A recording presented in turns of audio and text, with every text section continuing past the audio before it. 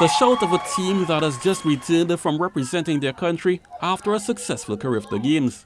Team manager Jehue Gordon is proud of his young chargers and wants them to continue fighting while calling for continued support for the group.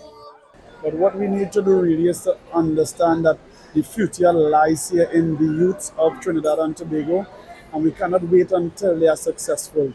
We need to make sure that the facilities are in place for them to train.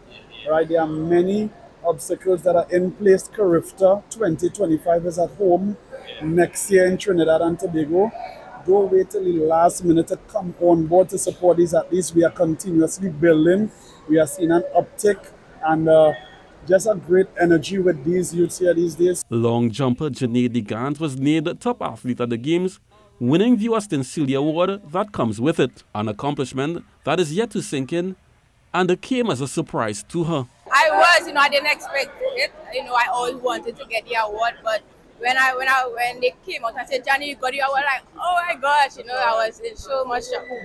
Janae says her goal was to go after the Carifta record, which she set on her first jump in the competition, while she's also looking ahead to the World Youth Championships in Peru in August. I like to always have my competitors feeling uncomfortable, and yeah, so that was the plan. So medal and hopefully get the gold medal there as well.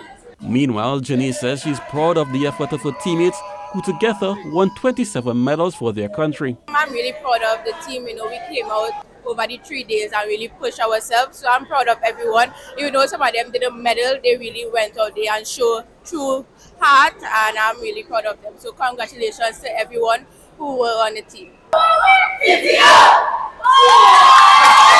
Fuentes, TTT Sports.